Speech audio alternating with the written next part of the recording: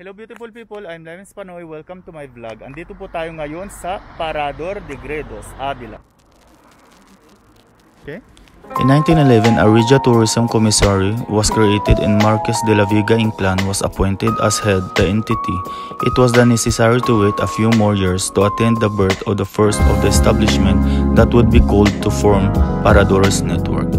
It was in 1926 when, following the ambitious project and from the Regia Tourism Commission, the monarch Alfonso XIII himself personally took care of choosing the best location for the first establishment.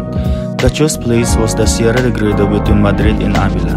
In the middle of the place of singular beauty in August of the same year, the work began culminating on October 9, 1928. Coinciding with the inauguration of this emblematic hotel, pioneer of the subsequent network of Parador de España.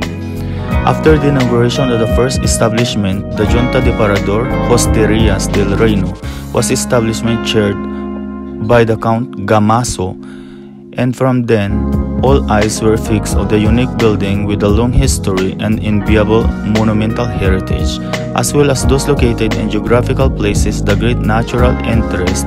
The Parador de Gredos is the first of the paradores the tourism inaugurated in 1928. And which has remained in operation since then. It is located in the Sierra de Gredos in Alto del Resquillo in the municipality of Nava Redonda de Gredos, Ávila, Spain.